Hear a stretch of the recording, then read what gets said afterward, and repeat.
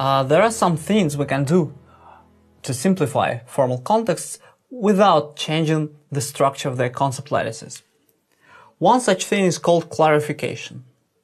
Well, the idea is that if you have two identical objects in your formal context, you can remove one of them and you'll get the same concept lattice. Well, the concept lattice will not be exactly the same, but the structure will be the same. You'll get the same number of formal concepts.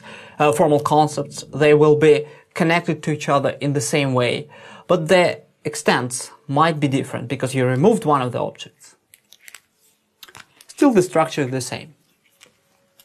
And so we say that a context, a GMI, is clarified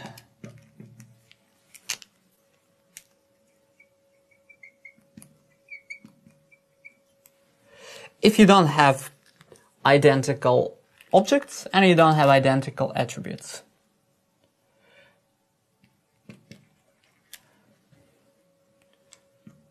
So G prime is different from H prime whenever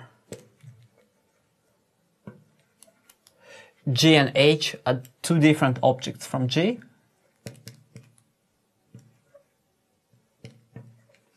and also M prime is different from N prime whenever M and N are two different attributes from M.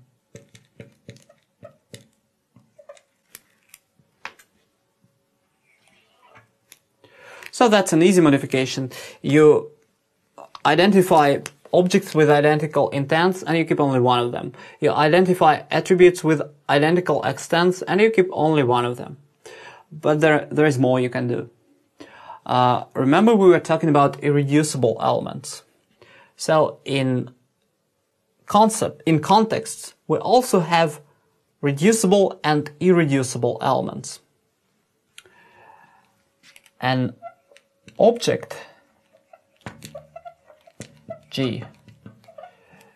But now let's say that we work with a clarified context. So we're looking at an object G in a clarified context.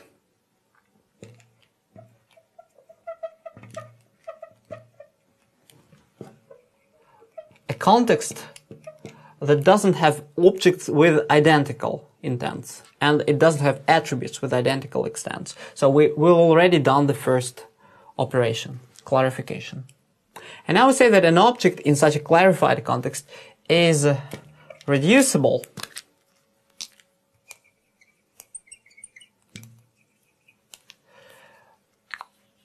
if there are other objects.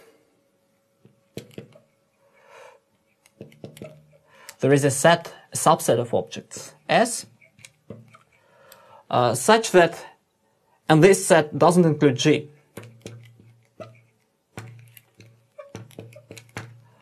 Such that G prime is the same as S prime. So if you compute the intersection of all object intents from S, then you'll get the intent of G. In this case, G is reducible. In a sense, you don't need it. Well, what's not needed? You don't need this object to obtain an element in the lattice that corresponds to it, because you can obtain it using other elements, those from S. And a similar thing, a similar definition exists for attributes. So we say that an attribute M in a clarified context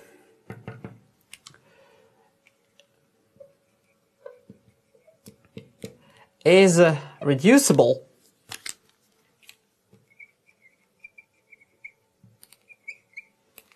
if we can find a subset of attributes which doesn't include M such that M prime equals to S prime. So again, the the extent of the attribute M is simply the intersection of attribute extents from S. So if an object or an attribute is reducible, we in a sense don't need them.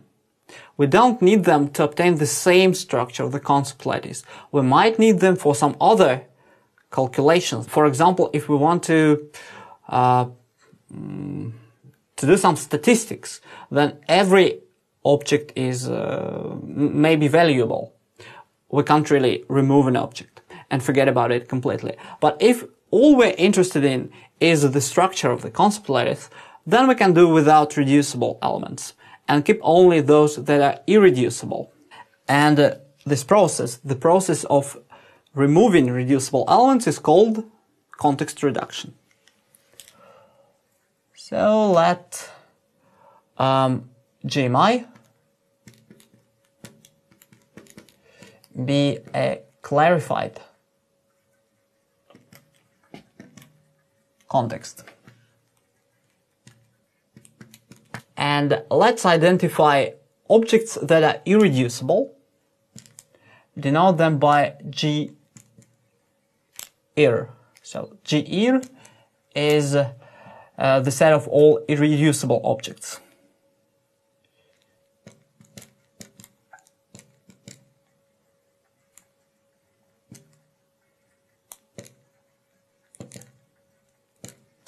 And M ir be the set of its irreducible attributes.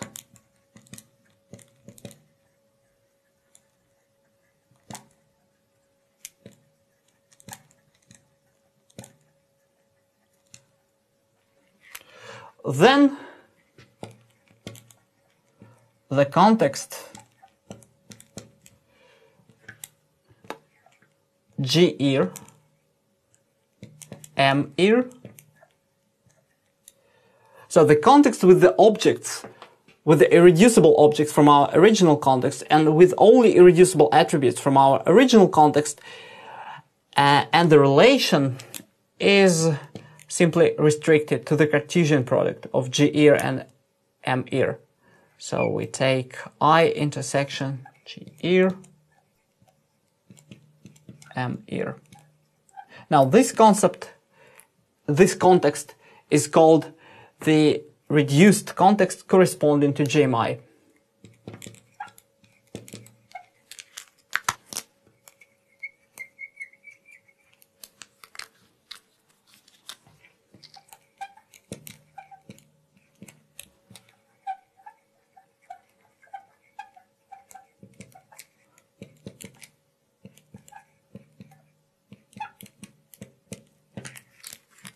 Again, we start with GMI, we keep only irreducible objects, we can keep only reducible attributes, and so the relation simplified in a natural way.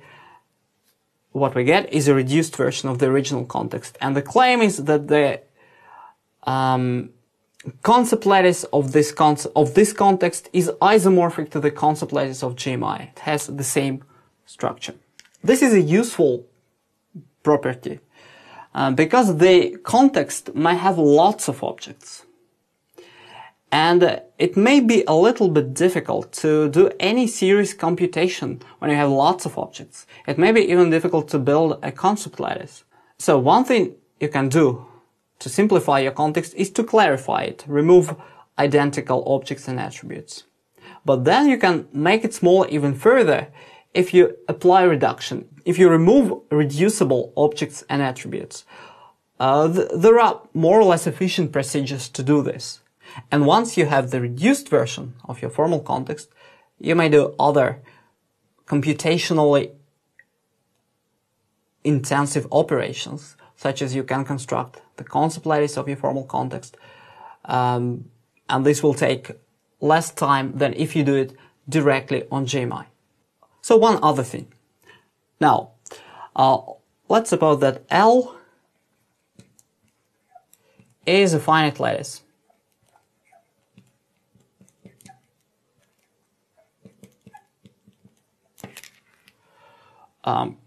let's say that JL is the set of its supremum irreducible element.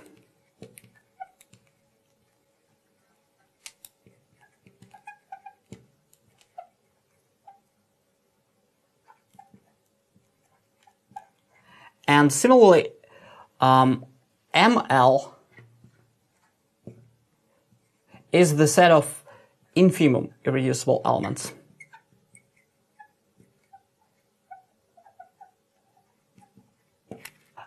Now let's look at the formal context. J of L, M of L, and less than or equal to. So this is the relation that comes from our lattice L. And we use it as the incidence relation in our formal context. This is called the standard context of our lattice L. And one thing we can be sure of is that it is a reduced context. We took only irreducible elements as objects and as attributes. So this is a reduced context. And the concept lattice of this context is isomorphic to L. In fact, in the previous video, we used precisely this method when we wanted to build a formal context corresponding to the lattice from which we started. We took supremum irreducible elements, took them as objects, then infimum irreducible elements, took them as attributes, and we obtained a context which is, as it turns out, the smallest possible context for this particular lattice. And it is called the standard context of the lattice. In the next video, let's look at some examples.